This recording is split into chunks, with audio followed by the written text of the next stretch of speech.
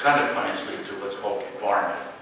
And I think I'll take a second to define that. We actually settle most of our cases without going through any kind of hearing process, which is available to respondents, but then they tend not to use it because they don't have much of a chance of winning because our cases are so strong, the ones we decide to take forward. So we work with the respondent or his or her attorney to negotiate a settlement. And that can be of the kind that involves debarment or something lesser than debarment. Debarment in the United States means that and all rights findings are always designed to protect public funds, taxpayer dollars. So they're always forward-looking. They're not punitive. We don't put people in jail or take away their money. We protect taxpayer dollars by ensuring that they're unable to spend them, or if they do spend them, they do it under supervision. So the lesser penalty would be they have to be supervised for, say, 3 years. Everything they write in a grant application or in a manuscript or an abstract or even maybe in a lab presentation is reviewed by senior scientists at the institution to make sure that the data that's reported is correctly reported. So that's lesser significant. It's still a finding misconduct that we publish, but it allows people to continue with their career because they still can be supported by public health service funds. They just need to be supervised. The debarment is more stringent, more severe, because it means that for, let's say, an average of 3 years, sometimes much more, they cannot apply for or be supported by any federal research funds, not just NIH grants, but anything. They can't apply for contracts with the U.S. federal government. If they're a physician, they can't receive Medicare or Medicaid reimbursement. So it's quite a bit more serious for physicians. And just a breakdown of the kinds of the professional level of respondents, ranging from department chairs to technicians. There's a slight increase probability of students and assistant professors being charged with misconduct, but we still make findings at all levels of academic rank. It's a little more difficult to make findings of misconduct against a full professor who is receiving $10 million a year in NIH grants, because the institution finds all sorts of ways to make sure that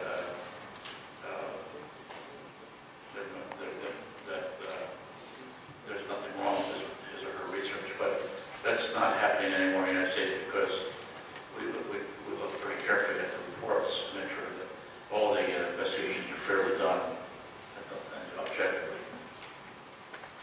So I'm going to get into some of the basis for why ORAD exists and why it's formed.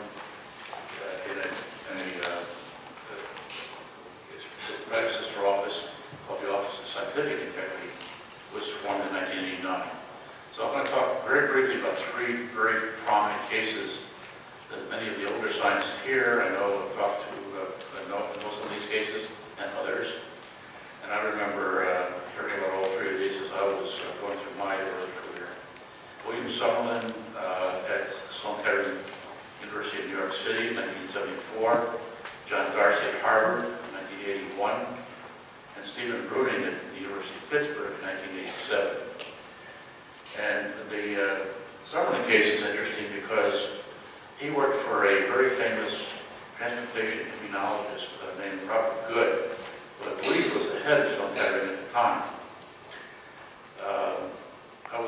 I had just been at NIH for a couple of years, so I remember this kind of distinctly. And in 1974, he was caught taking a mouse from his lab to show to Dr. Good and others that he had been successful in his claims that he had been able to treat mice such that he could put a a skin patch from a black mouse onto a white mouse, and it would attach and grow successfully.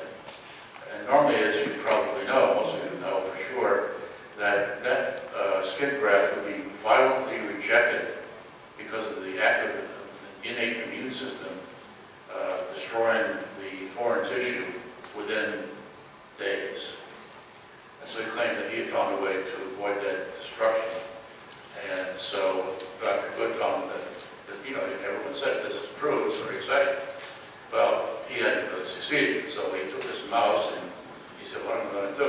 In the elevator, he took up a black magic marker and painted a black spot on the mouse and claimed that this was a successful experiment. Well, they were on reason for a couple of days until one animal caretaker took a look at the mouse and noticed that the hair looked like some of it wasn't all black, which is suspicious. And he took some alcohol and wiped off the black and found out it was not real. So he got in a lot of trouble and got fired. And while they looked at his other research, they found more problems. So at the time, in the mid-70s, the term painting the mouse became famous as a synonym for research fraud. And then there was John Darcy at Harvard, who started off at Emory University in the mid to late 1970s, a very, very productive, well-liked scientist in cardiac physiology. And he then went to Harvard with Eugene Brunewald, who was very famous, who thought he walked on water. He thought this Darcy was the most talented and productive fellow he'd ever had, and he had well over 100 by that time. He was very, very senior. And at the time, he'd been there about 2 years. Another scientist in the laboratory suspected some problems with some of his data. And it took two investigations at Harvard before they actually found that there was a problem. And at the time they did the investigation, they said, there's only a problem in one paper, everything else is okay. We looked at the data. Well, it kept on, there were a couple of people at NIH that didn't believe that, and they spotted problems with his papers. NIH did an investigation, and they found much greater amount of misconduct. And they also were very unhappy with Harvard at the time because they said Harvard hadn't done an adequate job of looking at his other work. And as the next few years went on, it turns out he basically falsified everything he'd done at Emory earlier, and also even as an undergraduate at Notre Dame University. The scope of his misconduct was absolutely astounding. And it ultimately led to a total of 17 rejected papers. The Stephen Bruning case was a third case, was actually probably the most serious because it involved treatment of mentally retarded children with drugs. Dr. Bruning was a psychologist at the University of Pittsburgh, and Dr. Sprague was an older colleague who suspected that he had been misrepresenting the results of these drug tests on these mentally retarded children who were in institutions. And the results that Dr. Bruning claimed to obtain started to be used as the regular standard treatment for depressed mentally retarded children around the country. Well, it turns out that his data were completely false. But it took 3 or 4 years of multiple investigations by Harvard and NIH to finally get Dr.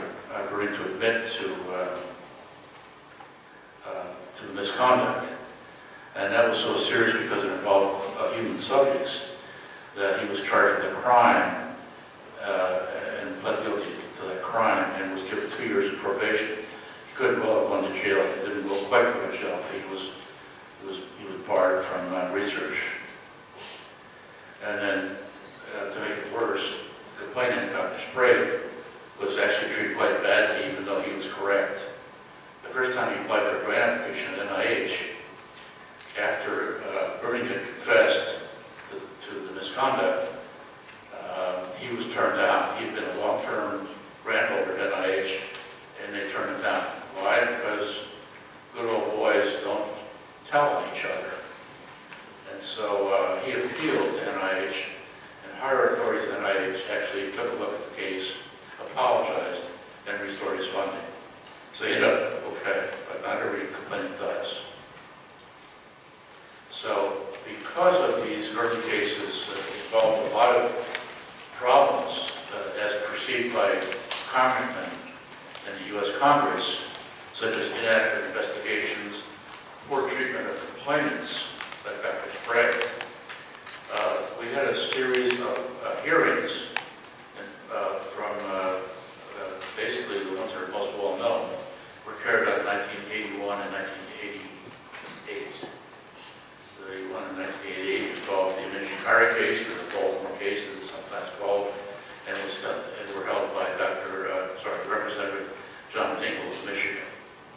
Earlier ones were held by a representative from New York and one from Tennessee named Al Gore. So, because of the congressional pressure, NIH created NIH with at the direction of the Department of Health and Human Services, of which ORI and NIH is a part, created the Office of Science and Integrity in 1989. Because of potential conflicts of interest when OSI was investigating intramural scientists in NIH, the department decided to move OSI out of the NIH in 1992 and combine it with another office that had been started at the same time into the two divisions of ORI that exist to this day. So our two divisions are involved with Division of Investigative Oversight, which I headed for about 7.5 years. It assists institutions in how they handle allegations and their investigations. When they have completed their process and ORI receives their reports, ORI conducts a separate and independent review of all the data, and conducts its own interviews, often can make additional findings, and makes separate findings. I've already sort of alluded to why we do that. Institutions' goals on research misconduct are to take appropriate disciplinary action against the respondent, to correct the scientific literature, and to restore the reputation of their institution. ORI's goal is somewhat different. We still want to correct the literature, but we also want to prevent that scientists from leaving an institution quietly, which is what happened before ORI, where no one was publicizing findings, and the responsible scientists would simply go to another place and start falsifying data there. So now they can't do that because our findings are publicized. And our findings also are designed to look in the forward direction, not backwards, not recover funds so much, but to prevent funds being misspent in the future. The Division of Education and Integrity has additional other sets of responsibility, primarily to promote prevention of misconduct. And to do that in a variety of ways, including promoting responsible conduct of research, training and teaching around the country. NIH, for quite a few years now, has required all recipients of training grants, not other grants, but training grants for young investigators, that all such investigators go through some sort of formal RCR training. And the idea is to help them understand some of the do's and don'ts of how to do research correctly without making fatal mistakes. They also